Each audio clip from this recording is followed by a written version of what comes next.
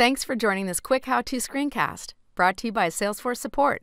To see more content like this, hit subscribe so you get notified when we drop more content. In this screencast, we're going to learn how to activate an archived chatter group in customer service communities. If a chatter group in a community has no activity for longer than 90 days, it will be automatically archived. System administrators can also archive groups that are no longer needed. No matter how a chatter group is archived, there is a checkbox field that can activate the group again. If you don't see this Activate button, it could be that it was removed from the page layout. We'll show you how to add it back in so you can easily reactivate chatter groups.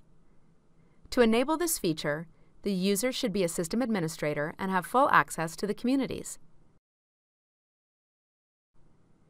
To start, I'm logged into the org and viewing the Communities Group tab.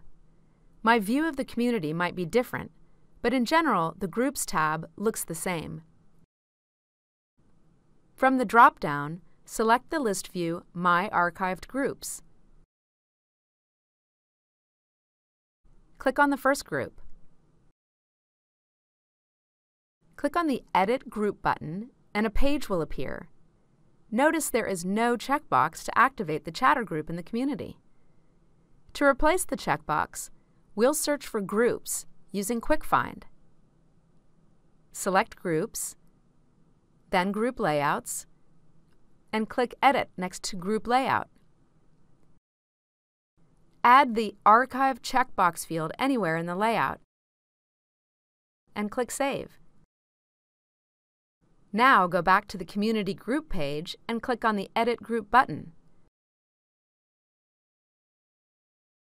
Scroll down and the Archive checkbox is now available. Uncheck the box and click Save. Click on the Groups tab and now the group is shown under the Active Groups list view.